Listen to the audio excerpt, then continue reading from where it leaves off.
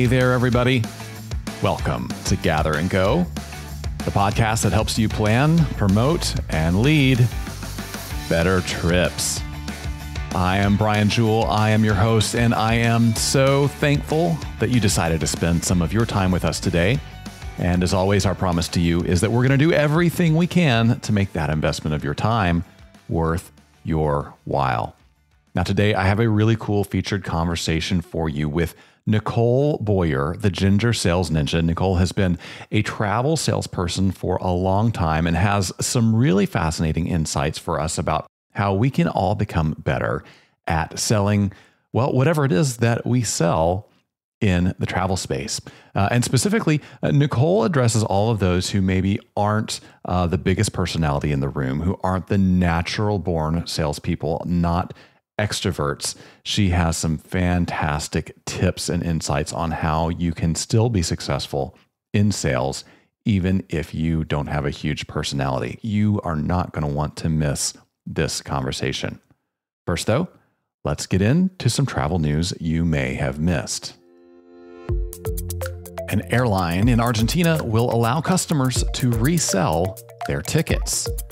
A Buenos Aires-based ultra-low-cost carrier called Flybondi has announced that it will allow customers to resell tickets if they decide not to use them, or if the value of the ticket increases over time. The airline began using blockchain technology for ticketing earlier this year, issuing tickets as non-fungible tokens, or NFTs. Now, the company says it will use that underlying technology to allow customers to resell tickets, much like people already resell tickets for concerts or sporting events. Flybondi CEO Mauricio Sana said that customers who bought tickets at low prices would have the opportunity to sell them to other interested travelers as ticket values rise, with the airline making additional revenue in the form of a transaction fee. Now, Flybondi is the first airline to offer ticket reselling. You can be sure, though, that many other airlines around the world are watching this experiment intently and may roll out similar capabilities in the future. Well, now it's time for us to get into our road tip. This is the segment of every episode where we reach into our bag of travel knowledge from decades on the road and give you some tips that we have found to help our trips go better, and we think they will help yours go better too. You know, I remember my first few years as a travel journalist. I really loved the idea of packing light. I still love the idea of packing light. But one of the things that I often did to try to accomplish that goal was I would commit to wearing just one pair of shoes for an entire trip. And that would mean if I was flying or driving, however I was getting somewhere, the shoes that I wore when I boarded the bus or the plane or got in the car to start driving would be the same shoes I wore throughout the entire trip, at every activity, at every dinner. No matter where we went, I wore the same shoes. Now, as you know, traveling involves all kinds of different activities, and sometimes you need casual shoes, sometimes you need dress shoes, sometimes you need active shoes. Well, I found this pair of shoes that I thought sort of split the difference between all three types. Looking back on it now, they're actually kind of hideous and clunky and chunky, and I'm embarrassed, of course, that I ever wore them. But hey, it was the early 2000s, and everything was ugly. That's beside the point.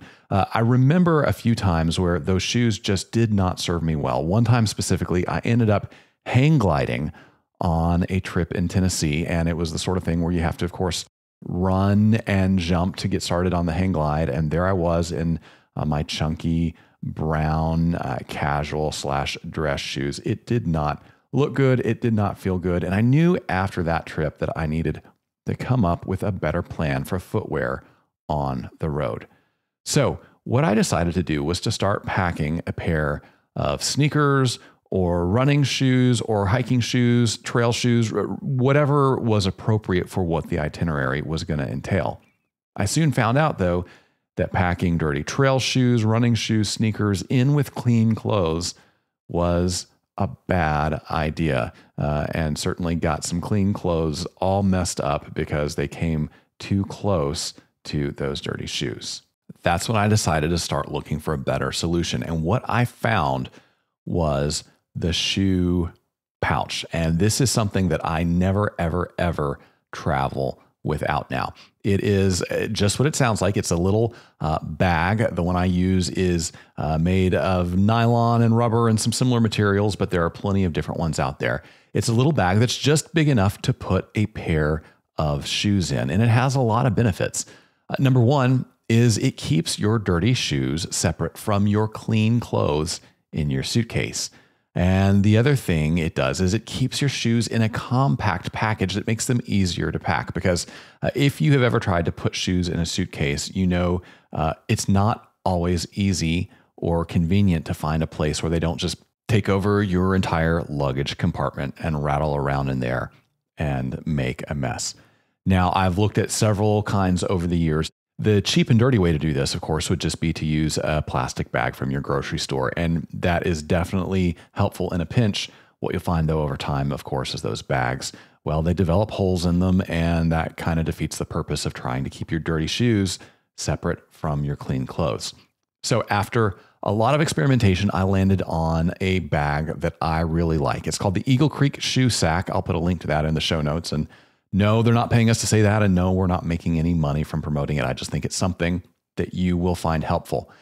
Here's how I use it. I put a pair of shoes in there and I kind of arrange them in the pouch sideways, the way they would be arranged in a shoebox, so that the soles are facing the outsides of the pouch and the uppers of the shoes are facing against each other towards the inside of the pouch and, flipped opposite so that it fits in a neat, tight little package.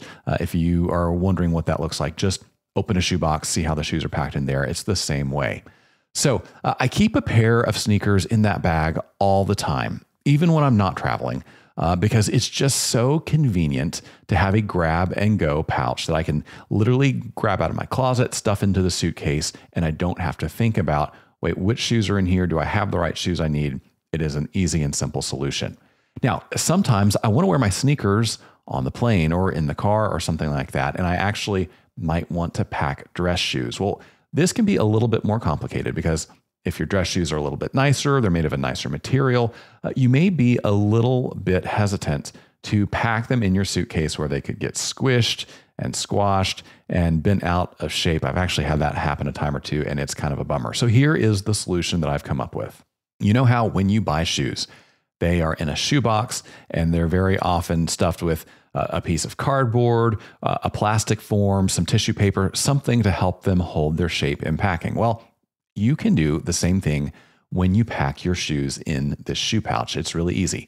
I just take a clean pair of socks, a pair of socks that I'm going to wear on that trip anyway, and stuff it inside the shoe all the way up to the toe. Sometimes I might need to put a couple pairs of socks in there. But this is really helpful for two reasons. Number one is those socks help the shoes hold their shape so that you don't have to worry about them getting bent out of shape in the suitcase. The other thing it does, of course, is helps you maximize your packing space because those are socks that you're going to use on the trip. They're inside your shoe pouch. And so you can use your suitcase compartment where you normally would have had your socks for something else. And it helps with that goal of traveling light. And this is great because once I started doing this, I have never since found myself on the road without the shoes that I need, and I've never messed up clean clothes with dirty shoes again. So save yourself some hassle. Buy a shoe pouch for your suitcase. I promise you won't regret it. And that is your road tip of the week. Now, it's just about time for us to get into our featured conversation with Nicole Boyer. Before we do, though, I want to remind you of two things. Number one, you don't need to worry about taking notes because I am taking notes for you. That's right. After this conversation, I'm going to come back to recap some of the most interesting and helpful things that Nicole and I talked about. And I'm also going to include that same recap in the show notes for this episode. And as always, you can find those show notes right in the podcast player you're listening to right now. Or if you're on our website listening, well, these are the notes just below the audio player on your page. And you can find the show notes for all of our past episodes at grouptravelleader.com/podcast. Now, the second thing I want you to remember is it's really important to stick around to the end of the interview because after the interview and the wrap up, well, I want to talk a little bit more about transferable travel purchases, and whether it's time for our industry to think about making all travel products transferable. That's going to be the topic of today's Hot Minute. You won't want to miss it. We'll be right back with Nicole Boyer.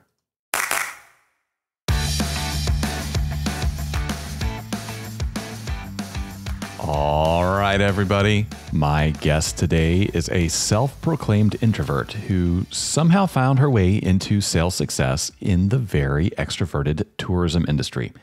After more than 15 years as a group sales professional, she started Ginger Sales Ninja, a consulting company that helps other tourism salespeople develop confidence, build relationships, and promote their organizations with authenticity. Nicole Boyer, welcome to the podcast. Thank you. Thanks for having me. I am so glad to have you. So glad I was able to coax you out of the comfort of your introverted life to come talk to me for half an hour today. I definitely appreciate that. I would love for you to tell our listeners how you got into tourism, because it probably wasn't like a self-evident path for you, right?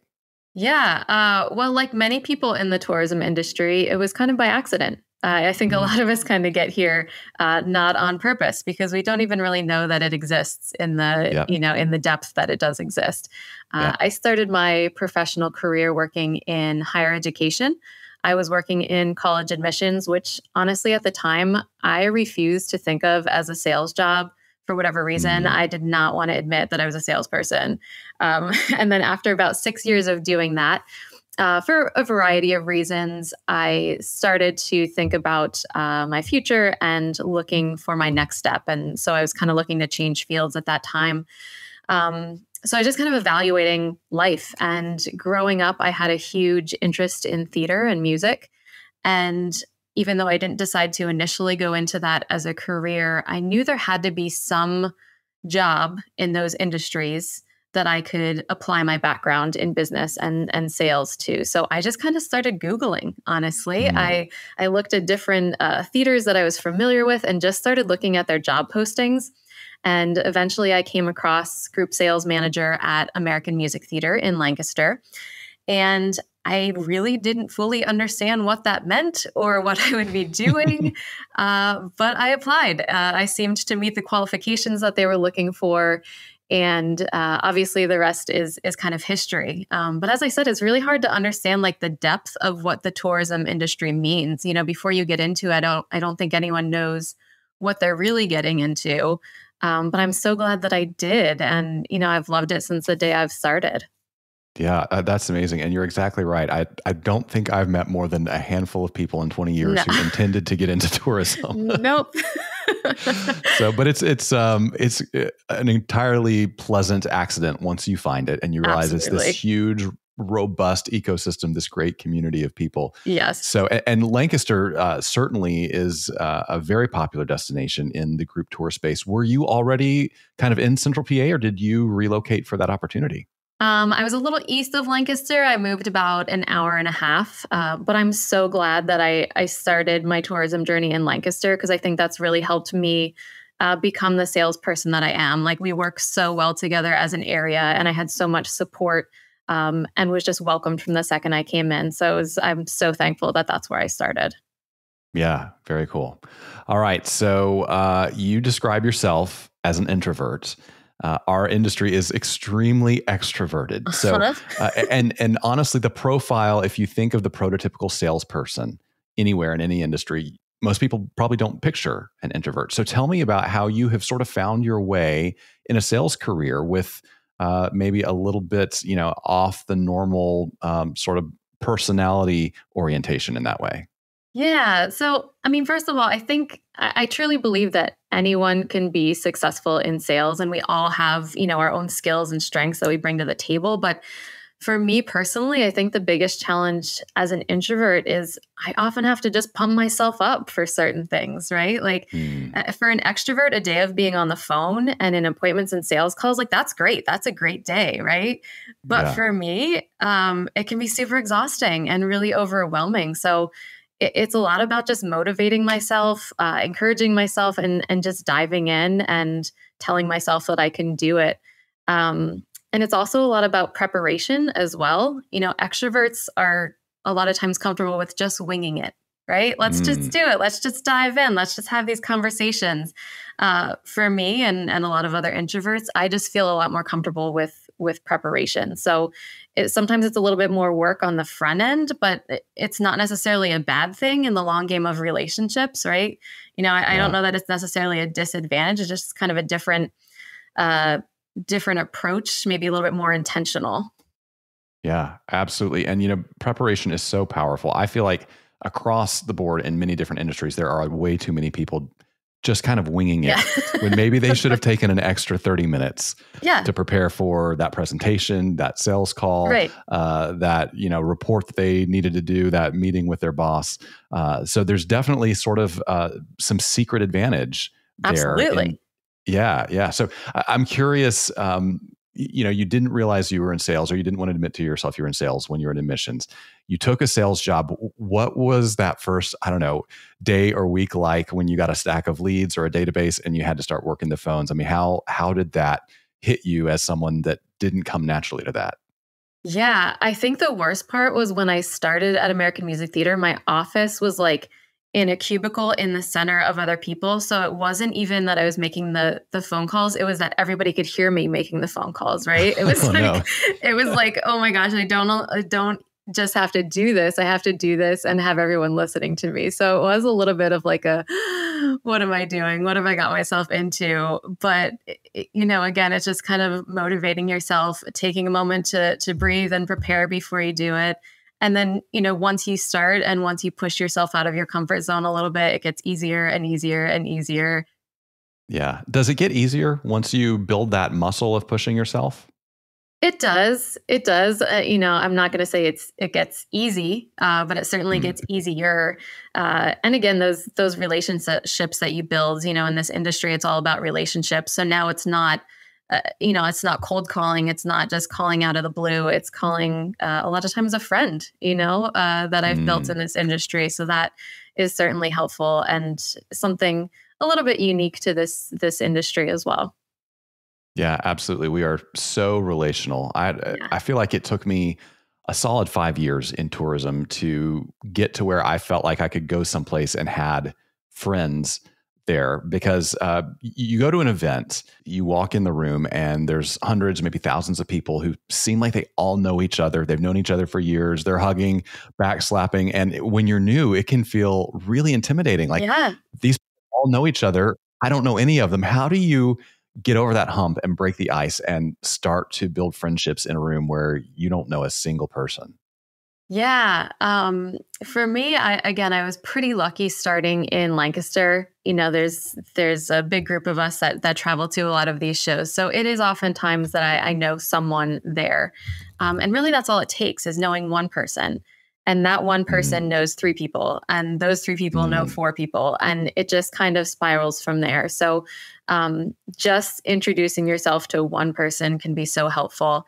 And one thing I found is volunteering has been really helpful to expand my network in a lot of ways. If the trade show or event that you're going to has an opportunity for you to volunteer, do it.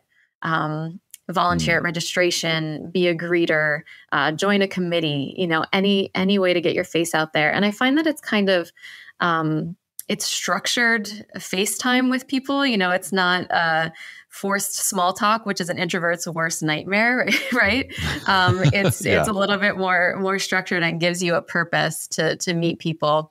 So you're kind of getting FaceTime with everyone. You're also meeting other people that are volunteering. So that's been a really great way to expand my network out of that, Lancaster group, and meeting people from other areas. And again, those people know more people that they introduce you to when they see you around. So it's just little by little chipping away at it, and not being afraid to step up and do something different. Yeah, that makes a lot of sense. So, Nicole, you talked about how helpful it can be to have that sort of structured time with people at tourism conferences. At a lot of these events you go to, the times are very structured. You're going to have those set business appointments that could be like, 6 minutes at a time, and you know in advance who you're going to be meeting with. So how do you lean into that preparation skill you talked about earlier to make sure you show up to a 6-minute appointment ready to make the most of that time with that person? Yeah. Yeah. Your trade show really starts long before the trade show, doesn't it? You really have to do that homework and preparation before you go in. To make that, you only have 6 minutes. You have to make it valuable. You have to make it worth your time and worth your customers' time. So, it's knowing who they are, what they need from you, and what you can provide for them, what kind of value you can provide for them. So not every conversation is going to be the same. You can't just walk in and be like, I got my generic pitch ready to go. And that's what you do for every appointment. That's not valuable. It might be someone who is an existing customer, and maybe it's just checking in on how their trips have gone recently to your property. Maybe it's a brand new customer and you have to start from scratch. It's knowing who you're talking to before you go in, again, so you can make that short amount of time worth your time. Yeah.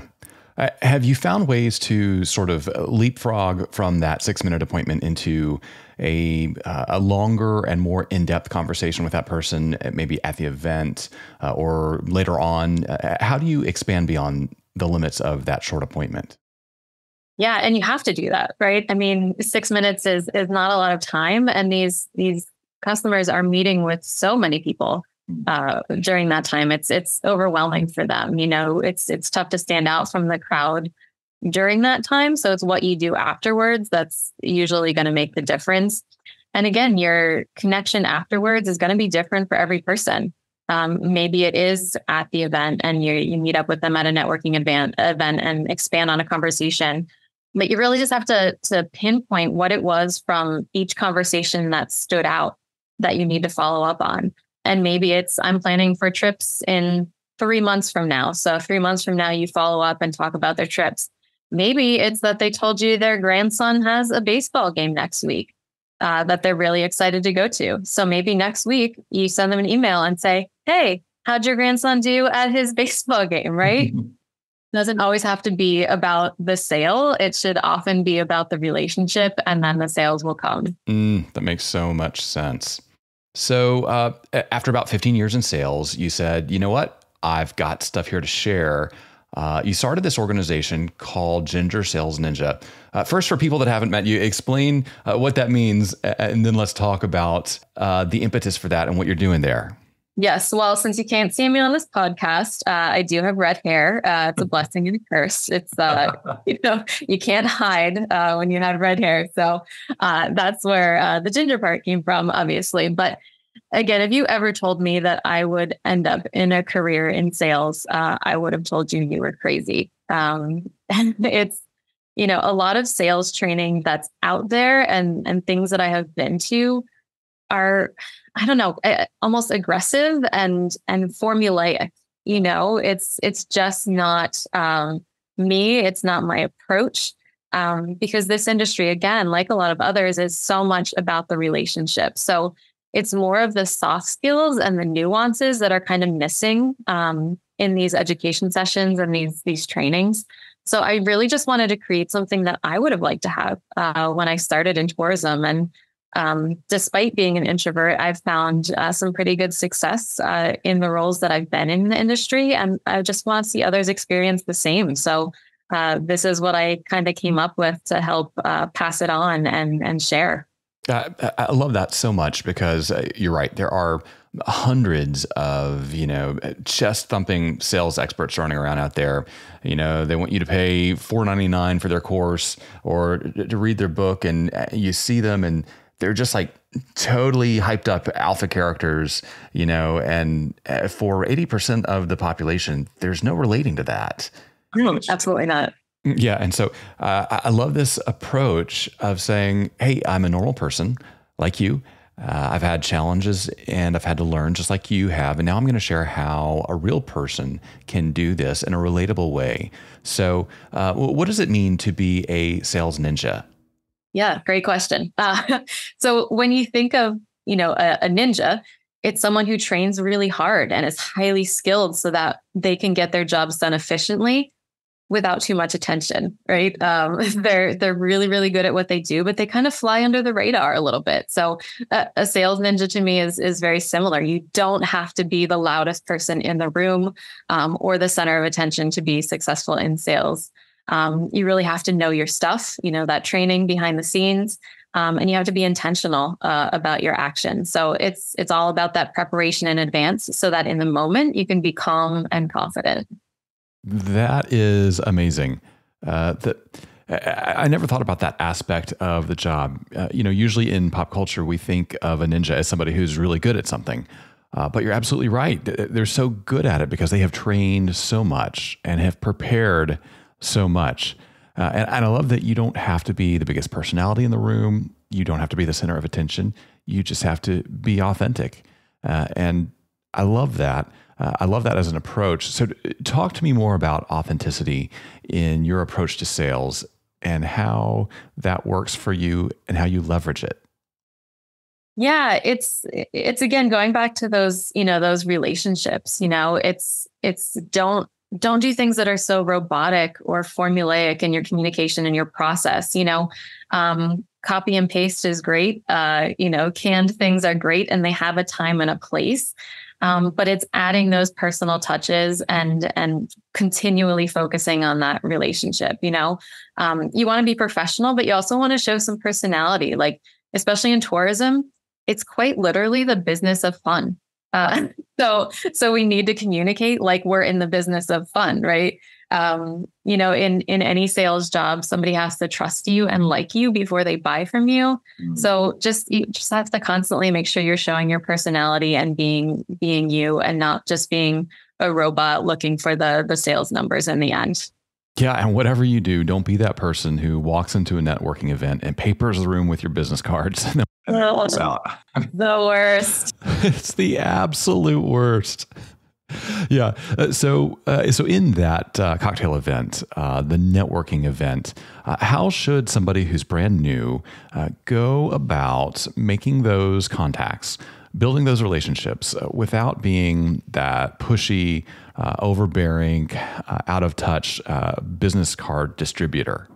Yeah. You have to think of those events as a human introduction, not as it is a sales opportunity, but don't think of it as a sales opportunity. It's your chance to meet other humans, and then once you meet those humans, then you can build from there and work towards the sale. But I think when you walk into a room thinking like, oh, I have to get this many business cards or I have to make this many leads or sales, that's when it becomes overwhelming and you feel the pressure.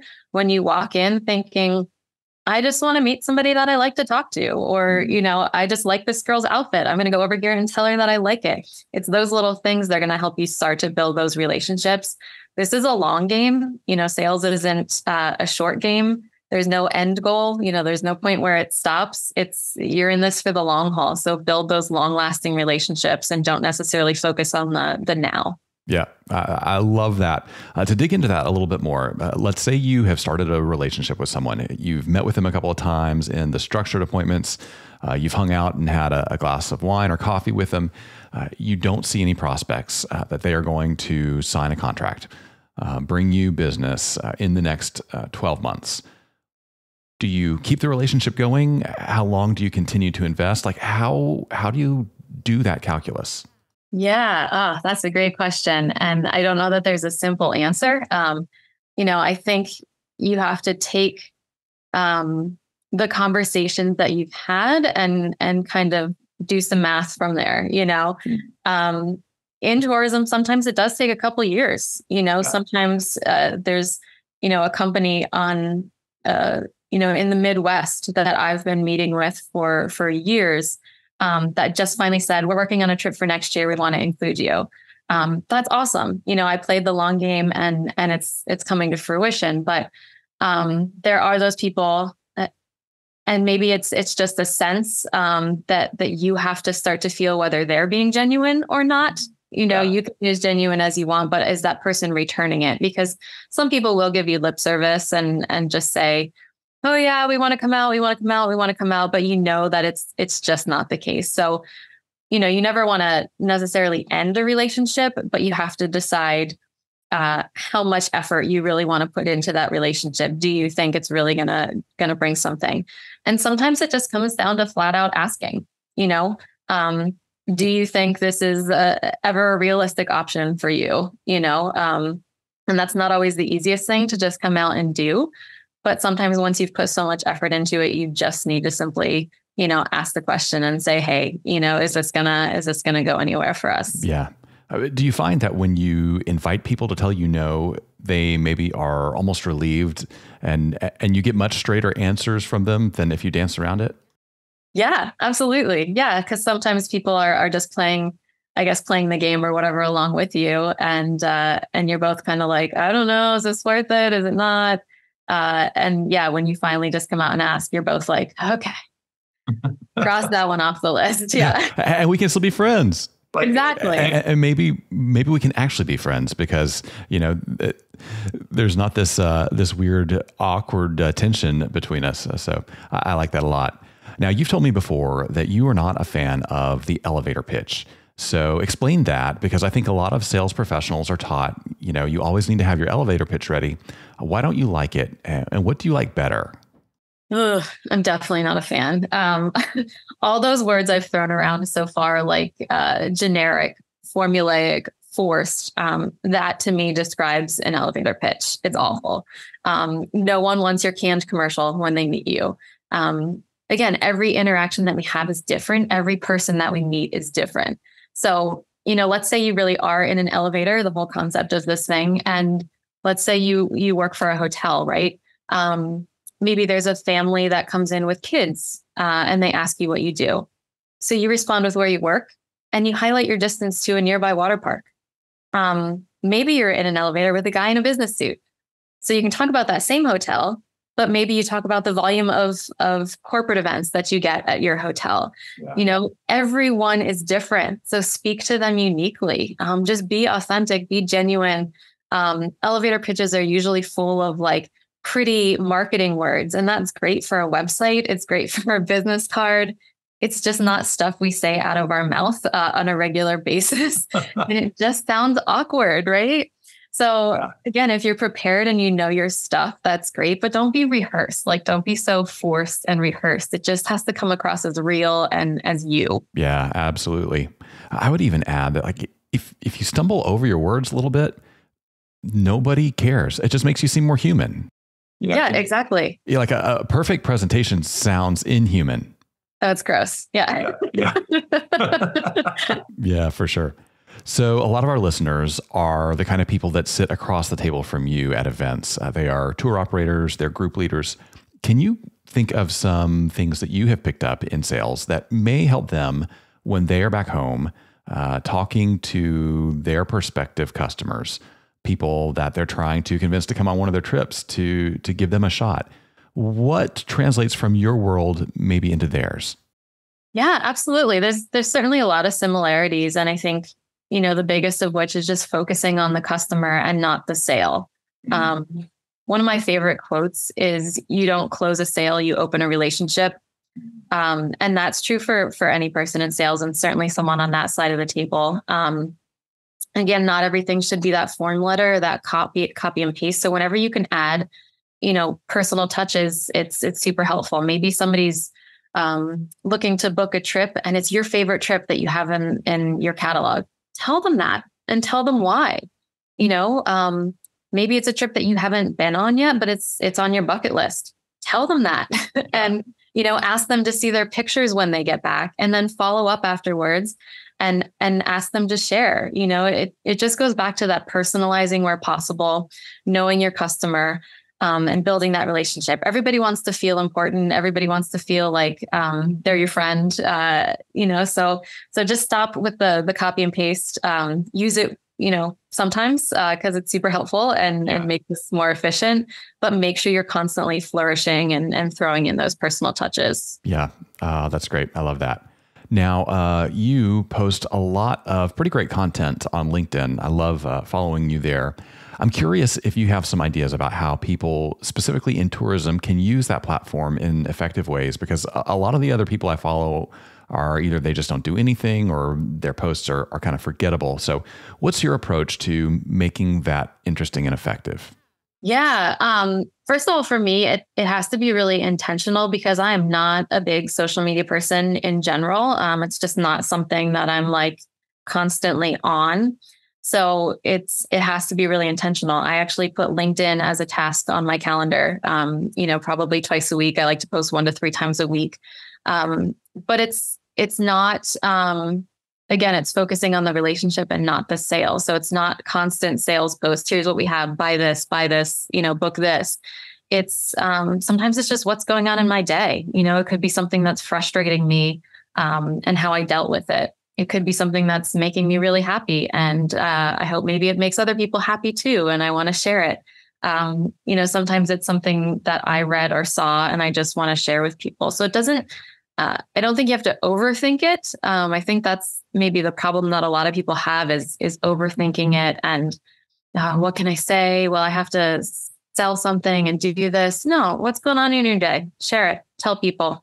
It's just another way to build that relationship and stay top of mind with people. Do you find that those posts ever create a talking point or a connection point? Like when you do meet somebody, they say, "Oh, I remember seeing you say that, and it triggered this thought or this memory for me." Like, does it open doors for you?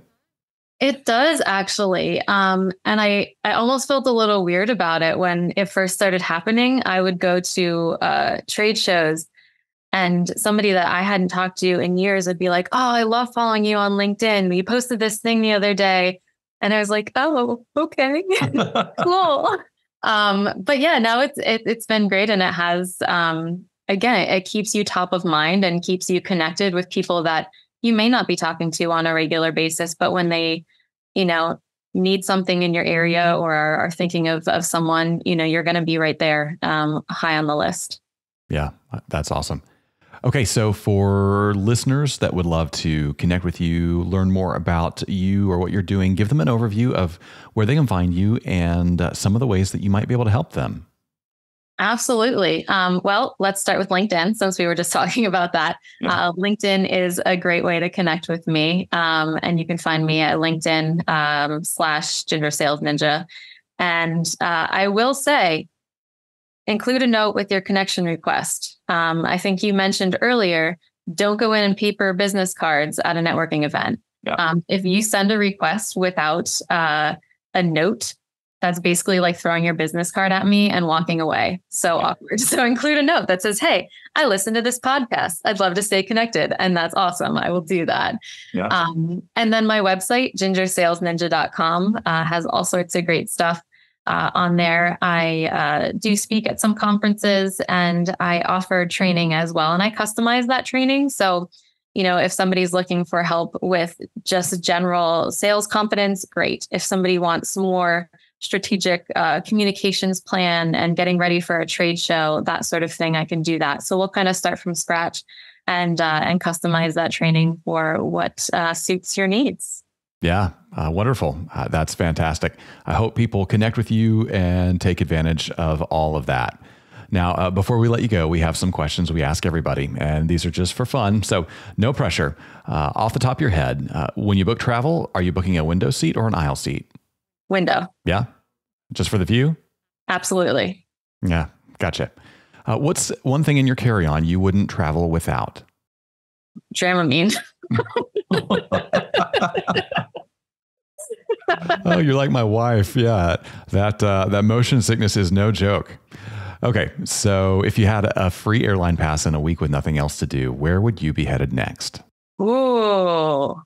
Oh man, that's really tough. And it probably changes every time you ask me. Right now, I would say Scotland. Very nice. Have you been there?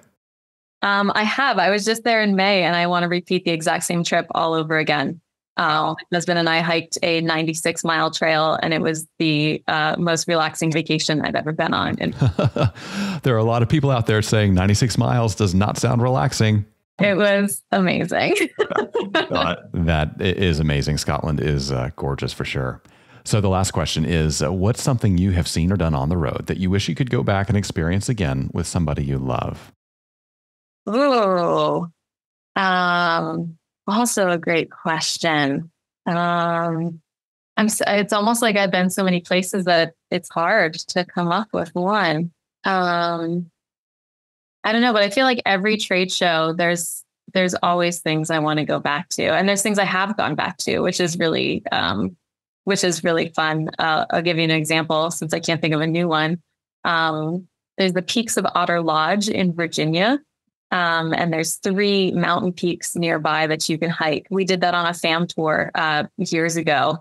And few years later, my husband and I went down and we stayed at the lodge and did all the peaks and did the winery. And yeah, so this industry is so great because you're constantly getting new ideas of vacations and getaways. Yeah, absolutely. That's awesome.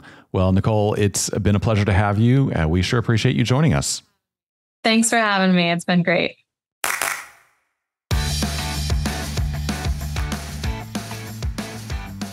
Well, I sure hope you enjoyed that conversation with Nicole Boyer as much as I did.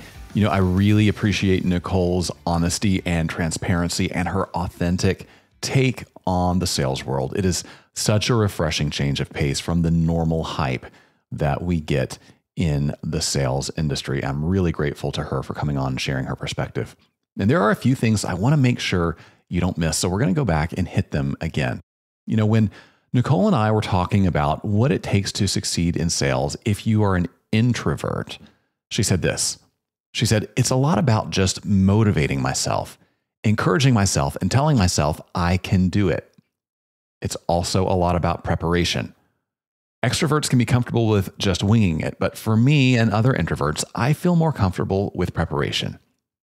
Sometimes it's a little more work on the front end, but it's not a bad thing in the long term. Boy, I really agree with that. You know, I think Nicole is right about the value of preparation really in almost any sphere of life. It's easy to look at people who come by things naturally and think, oh man, that must be easy.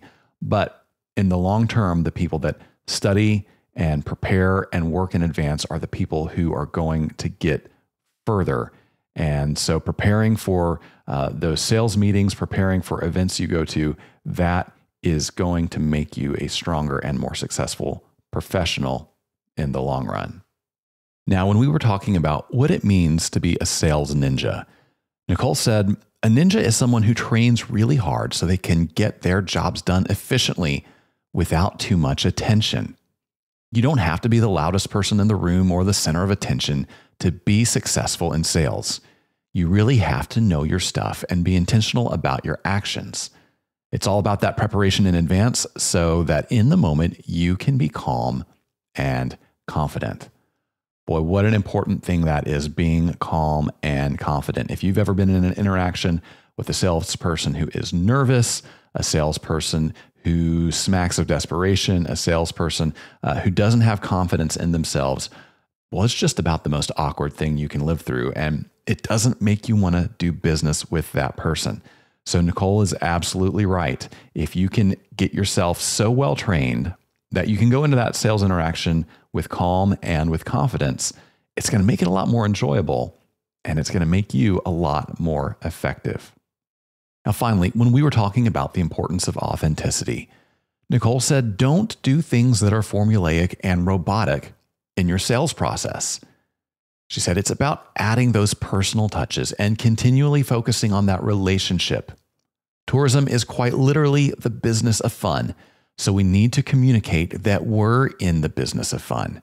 So you have to show your personality and be yourself. Now, that's one of the things I love so much about tourism is that it is the business of fun. And I have long believed that we're a little bit too stuffy at trade shows and conferences and places like this where people are trying very hard to look professional and businessy. Well, maybe it's okay to let that go. Maybe it's okay to let your hair down, to dress a little crazy, to do something that makes you feel fun and confident, because here's the great thing that's going to happen. The more fun that you seem, the more you're going to attract travel planners who want to join you in that fun. So be yourself, don't be robotic, have a good time, and you are going to do better and better as a travel salesperson. Great stuff there from Nicole Boyer. Well, we talked in our industry news segment about one airline in Argentina that is giving its customers the ability to resell their tickets. In fact, that airline also gives its customers the ability to transfer, rename, give away those tickets. And it got me thinking, why aren't all travel purchases transferable? That is the topic of today's Hot Minute. Yeah, that's right. The Hot Minute is the portion of the show where I take 60 seconds to give you my unfiltered views on an issue that impacts tourism every day. And today we're going to talk all about those nagging change fees and cancellation policies. So let's put 60 seconds on the clock and get into it. All right, I am not a gambler, but every time I book a trip, I am making a bet that nothing will force me to change or cancel those travel plans. And if something goes wrong, it could end up costing me big time. You know, airlines take billions of dollars in change fees from customers who have made that same bet and lost. But they're not the only ones cashing in. Increasingly, hotels are selling non-refundable room nights, and some cruise lines and tour companies are using this tactic too. Now, I've never thought change fees and no cancellation policies were good customer service, but I could understand the business argument for them. Now, though, with the blockchain and other technology making ticket transfers literally cost-free for travel vendors, the choice to keep strict policies and fees in place is becoming indefensible. Because cancellation policies and change fees are really just a sneaky form of legalized gambling. And in the end, the house always wins.